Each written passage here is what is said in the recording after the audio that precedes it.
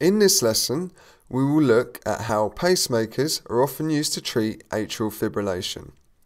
Atrial fibrillation describes a condition where the normal contraction and electrical activity of the atria has been replaced by disorganized, chaotic electrical activity.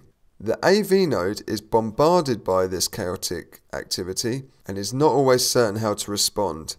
This leads to a heart rate that is always irregular, sometimes slow, sometimes fast, and quite often plagued with pauses. When we talk about pacing, we are interested in slow atrial fibrillation. So atrial fibrillation that results in significant pauses between heartbeats. Let us have a look at what pacemakers we have on offer to treat this patient's symptoms. Single chamber pacemaker with an atrial lead.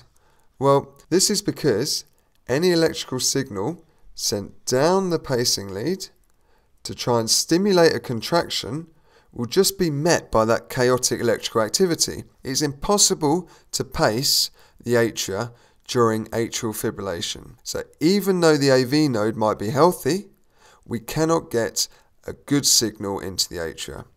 So, in permanent atrial fibrillation, the pacemaker of choice is a single chamber pacemaker with a ventricular lead. Let us have a look at how this might work. Here we have QRS complexes reasonably close together, and the pacemaker can see that the heart is beating. Now all of a sudden a significant pause starts to occur. The pacemaker recognizes this, delivers an output pulse into the ventricles and creates this broader pacing complex.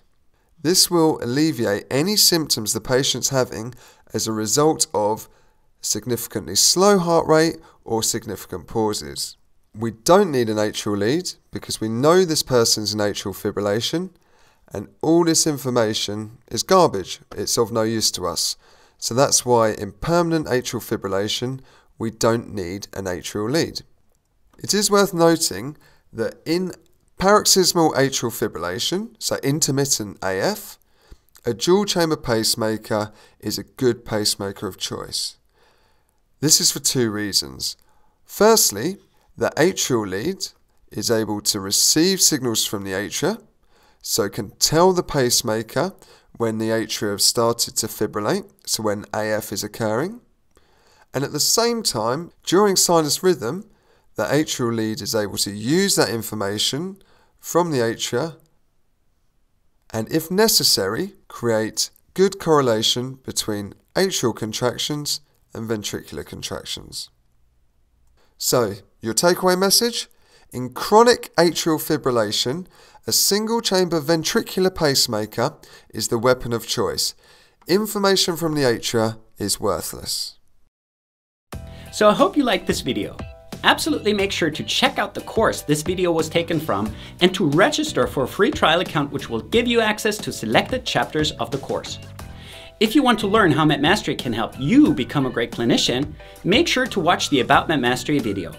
So thanks for watching, and I hope to see you again soon.